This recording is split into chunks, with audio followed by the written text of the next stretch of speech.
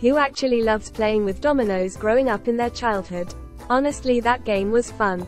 But did you also know that this game started Jenga? If you don't know what that is, it's basically where you stack a bunch of them 3 by 3 and you slowly take the blocks out and place them on top. The first person to drop the blocks gets a huge punishment amount. This game growing up was so fun, I mean really fun. Now you did not use dominoes, you use actual Jenga blocks for this. Honestly, I was never a Jenga person unless I was playing the game with actual people. I knew this was a board game from the very beginning, but I did not know this would be a disaster to play. For this one, if you knock down the block you get money. I want money but I can. T because I'm broke not rich. Just kidding, I'm average, but you get the point. They should release a Roblox Jenga game on here so we can play Jenga on a virtual computer.